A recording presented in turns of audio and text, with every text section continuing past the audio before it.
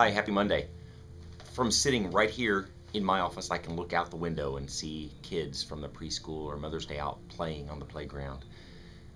And they're having a great time. And the adults are observant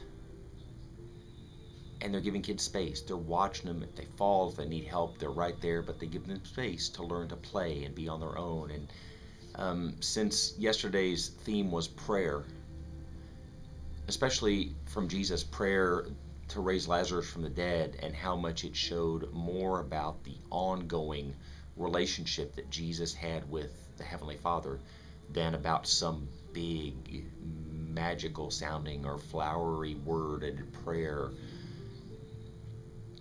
So the kind of prayer that God invites us to, that Jesus gives us the example of, is a long lasting, ongoing conversation where we listen to God and God listens to us.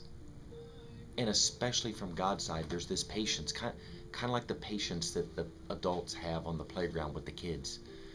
Because let's face it, compared to God, we're all toddlers at the very most. And yet, how patient we are with kids as they learn their way around and as they challenge themselves to do new things, to run, to climb, to swing, to slide, things that at some point in their life they had never done before and they weren't sure of.